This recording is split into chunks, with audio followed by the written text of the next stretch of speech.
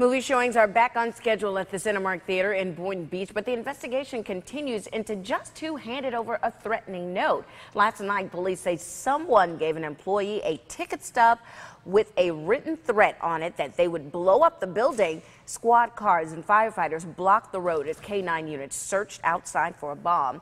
One witness was inside the theater watching the latest Bond flick when he says the movie just stopped.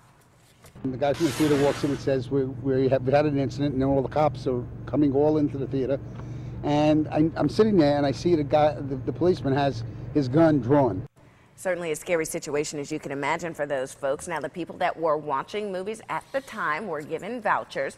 After hours of searching the theater, police found nothing. Our crew did try speaking with theater management, but no one is making a comment on this incident. Church service